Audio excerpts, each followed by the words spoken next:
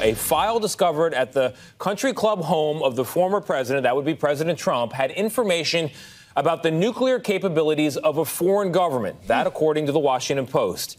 Senior investigative correspondent Catherine Herridge is in Washington for us with more. Catherine, it's an uncomfortable new detail. Good morning. Well, good morning, Tony. National security and nuclear experts told CBS News if the intelligence was compromised, it has the potential to damage collection methods, even burn sources. The analysts who do not have firsthand knowledge of the Mar-a-Lago records said intelligence describing a foreign government's military defenses, including its nuclear capabilities, can reveal fragile collection methods, such as human sources, electronic surveillance, and spy satellite technology.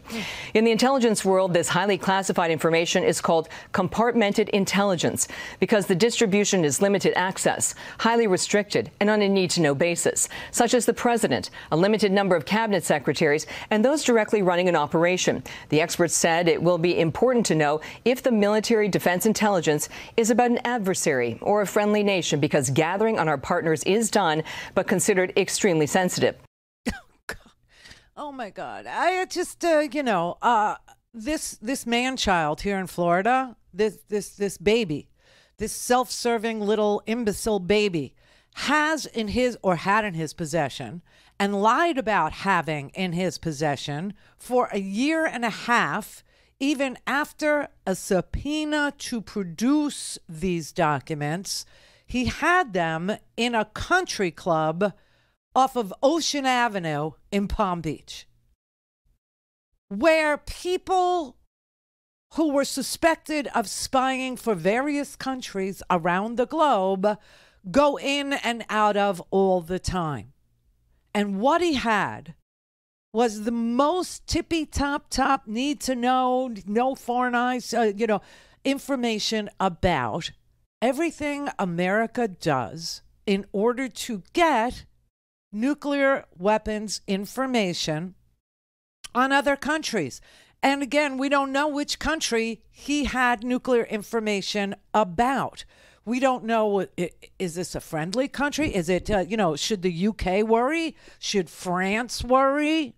Or was it an adversarial nation? Is it Kim Jong-un's stuff? Is it China's stuff? Is it Pakistan stuff? Is it Russia stuff? We have no earthly idea whose stuff he had. But one thing that you can be sure of, this actually included, because it was marked this way, human intelligence sources and methods. And, throughout the years, we've always talked about, the most closely held secrets are always sources and methods. And why have we talked about that? We've talked about that because there have been other legal issues in play in our lifetimes as, citizens of this here country. And we always said, oh, well, you can't just, talk to these people in open session.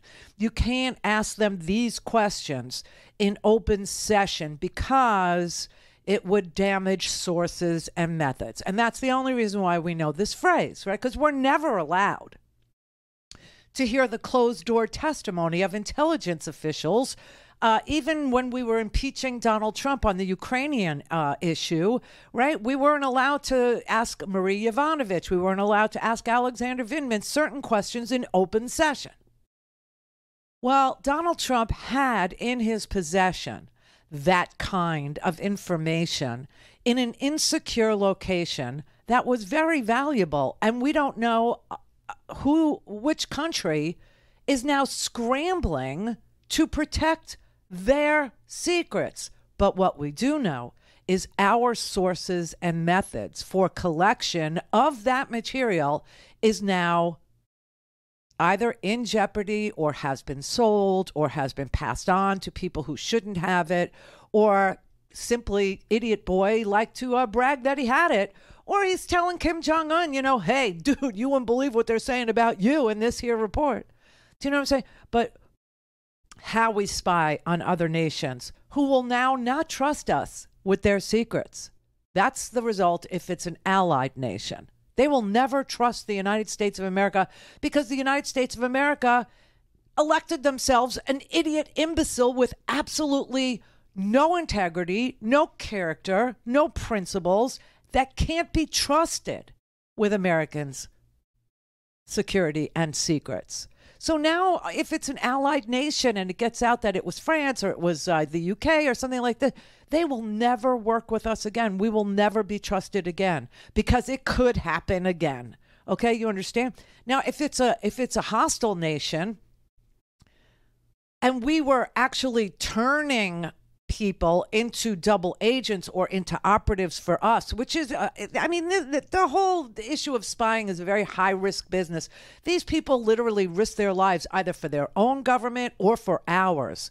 And you're talking about now exposing them, exposing operatives, exposing, spies, exposing double agents, exposing like every single tool that we have in the human intel box. Never mind that it exposes every single technical aspect of how we collect information, the signals intelligence, which is communications, right?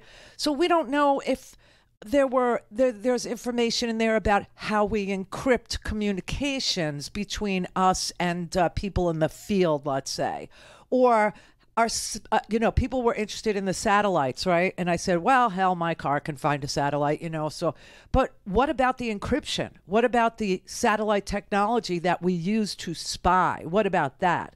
Okay. What about the code breaking? People have to learn how to be code breakers. I know this because, when I was in the Air Force, I didn't do any of this, but the guy that talked me into joining the Air Force, was, back in the day, had a boyfriend. He was a code breaker is what he did. He flew in an AWACS plane, and he had the really sexy job. He had the cool job. He had the travel everywhere job. I got the job as the mechanic in New Jersey. Didn't work out for me. But he had that job where they're sitting there and they're intercepting and breaking the code that countries use to speak to each other when they're talking about clandestine activities or when they're talking about nuclear weapons or when they're talking about locating American forces. And that is why everybody is so freaked out by this. That is why. Because an entire array of sources, methods, people, human intelligence, techniques, satellites, encryption, all of it is sitting in this man. I mean, it's terrifying. Terrifying to think that Donald Trump was president of the United States, yes, but that he has all these sensitive secrets now that he's a private citizen, and that we have a judge in Fort Pierce, Florida. This is where she is. In Fort Pierce, Florida, with apparently, I've been listening to lots and lots of federal attorneys on this, saying that a woman on the federal judiciary in Fort Pierce, Florida, doesn't have jurisdiction over executive privilege issues. She should never have even heard this case. And then the other issue about her, she was a Trump appointee in the last batch of judges that Trump actually got through to the Senate.